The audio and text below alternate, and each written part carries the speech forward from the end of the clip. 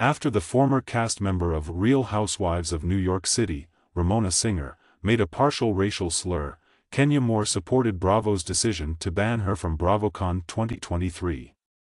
At BravoCon in Las Vegas on Friday, the Real Housewives of Atlanta star exclusively told Page Six, "If someone is truly behaving that way, saying those things, and showing all of the signs of being a racist, then they don't need to be on Bravo.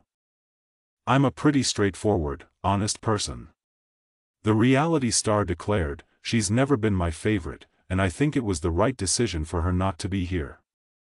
The creator of Kenya Moore Hair Care declared, "Bravo is inclusive of everyone," adding that in addition to putting programming for gays on the map, the network has also been accepting of people of different races, ages, and sexual orientations. And they don't need to be here if someone representing that network is acting contrary to the principles upon which it is based.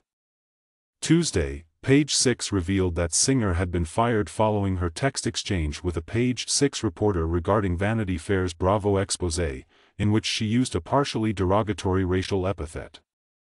"And I used the word N-word, not NG," she texted the reporter. For more updates on reality TV on Page Six. Regarding Moore, she informed us that the accusations outlined in the outlet's expose against Singer were not unexpected. She admitted, "I kind of knew a lot about it, but I just never spoke about it publicly." Bravo's choice to take Singer from the invite list in the wake of the incident has also received support from Andy Cohen. "Well, to avoid thinking about it too much, but I believe that this week's events alone are what caused her to disappear.